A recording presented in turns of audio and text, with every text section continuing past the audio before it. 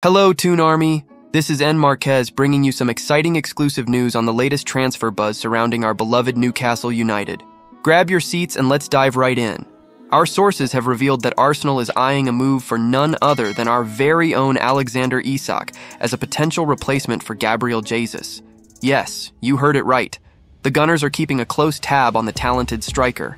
Newcastle made a bold move by acquiring Isak for a whopping $58 million from Real Sociedad back in January 2022. The Swedish sensation has been on fire this season, netting an impressive 20 goals and scoring 7 goals in his last 10 matches. A true force to be reckoned with. Rumors suggest that Arsenal might have to break the bank, with estimates ranging between 80–100 million to secure Isak's signature. The Gunners have a keen interest in the striker and are willing to go all out to bring him to the Emirates Stadium. As Newcastle continues to look for ways to strengthen the squad, the possibility of Isak being sold cannot be ruled out.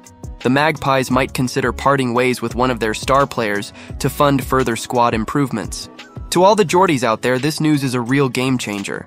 Will Isak don the black and white stripes next season, or will he be seen in the red and white of Arsenal?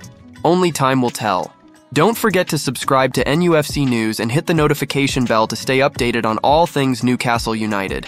And now, it's your turn to have your say.